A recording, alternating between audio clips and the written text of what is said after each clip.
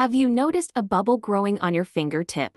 As it gets bigger, are you constantly knocking it on everything you do? Has it reached the size that's making you feel uncomfortable to interact with others socially with your hand? Is it so irritating that it reminds you all the time that it's still there? Especially when you try searching everywhere to find out what it is. This is called a mucous cyst, an enlarging sac filled with joint fluid from the underlying joint at the fingertip. It can progressively get bigger and sometimes even deform the fingernail. It is formed from wear and tear of the joint. A small hole was created on the joint capsule by underlying bone spurs. Over time, this creates a one-way valve for joint fluid to continue to drain out. Lastly, a draining channel was formed and the cyst continued to enlarge. Here, we are examining a mucous cyst on the index finger. The cyst can be quite easily compressed as it's filled with fluid. It can often be irritable under pressure.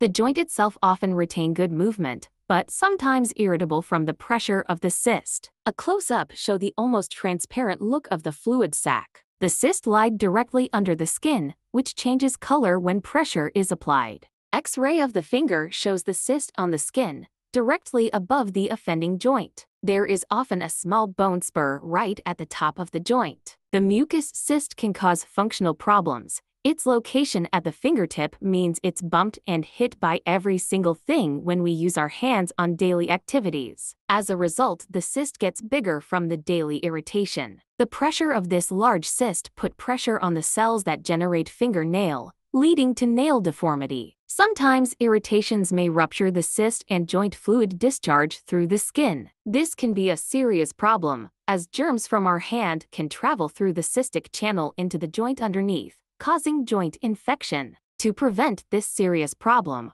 early treatment with medical professional is recommended. The cyst fluid can be sucked away with a fine needle, under strict sterile condition to prevent infection.